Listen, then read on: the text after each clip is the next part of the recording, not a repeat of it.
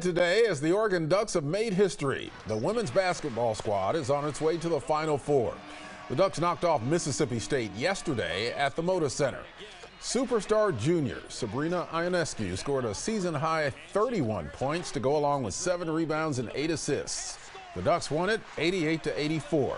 And workers at the Duck store in downtown Portland say it made for a busy weekend for them. There's a lot of people around here. It was really sunny and amazing out, so everyone was excited for watching basketball, women's and men's, and then just being out in the sun. Now it's off to Tampa, Florida, and the Final Four. The Ducks will play on Friday against the winner of today's Baylor-Iowa game.